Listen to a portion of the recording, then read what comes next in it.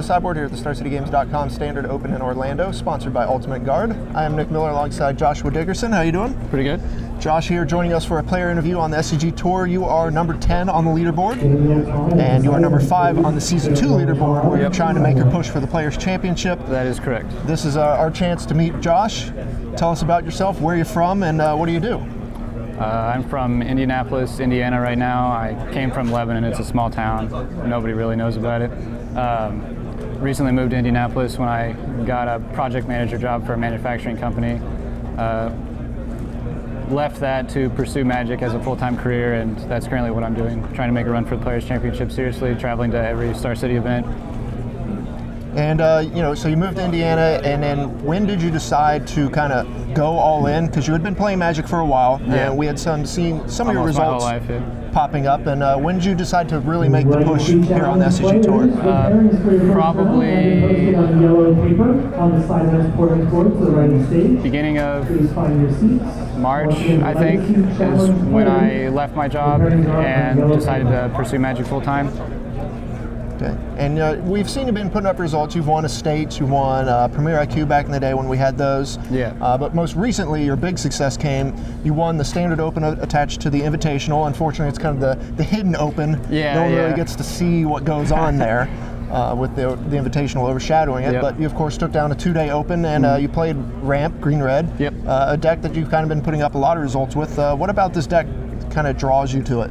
I consider myself someone who likes to play decks on a different axis than the majority of the field. Rather than playing the best deck, most of the time I'm the guy that's trying to beat the best deck, and Ramp is really my style. It offers a lot of threats that your opponent can't answer, and if you get to play your game, then usually you'll be able to win. Mm-hmm. And how'd that Open go for you? Obviously, a lot of big names in that top 8. Tom Ross, Noah Walker, yourself as well. How'd that go for you? And what was it like to get your first trophy? It was awesome. It was a great experience. Definitely validated the decision to try to pursue Magic full time, and gave me even more motivation to continue doing so.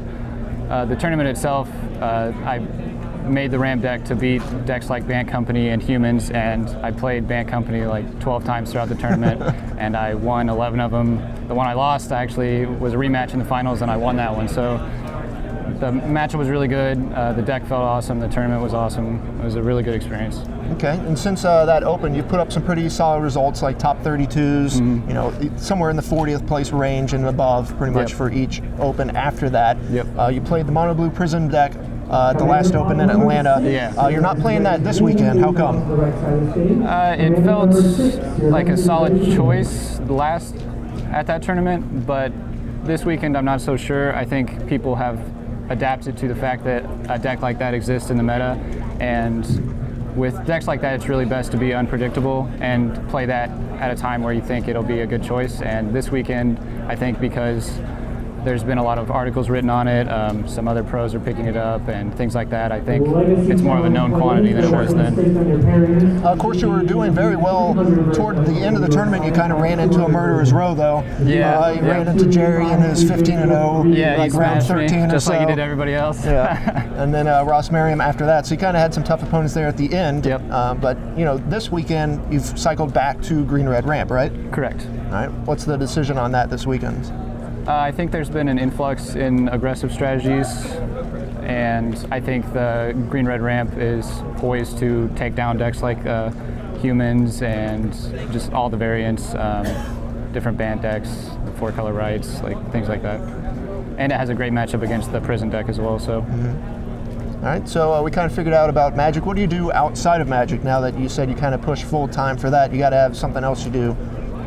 Yeah, I'm really big into watching anime, and I play video games. I'm wearing a Dark Souls shirt right now. It's one of my favorite series. I play sports with my friends, tennis, basketball. Anytime I have an opportunity, I like to travel. That's one of the main reasons I like going to tournaments. You get to see a new city every week. It's awesome.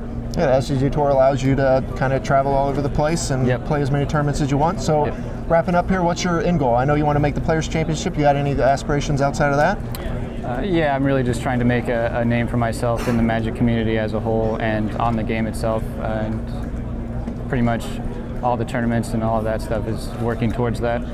Okay. Any sponsors or websites you work for or anything? Yeah, I currently write for mtgcardmarket.com weekly, and that's it right now. All right, well, check him out there. You'll see him on the SCG Tour. Josh Dickerson, thanks for joining me here in the sideboard. Stay tuned to StarCityGames.com all week long for the action here in Orlando.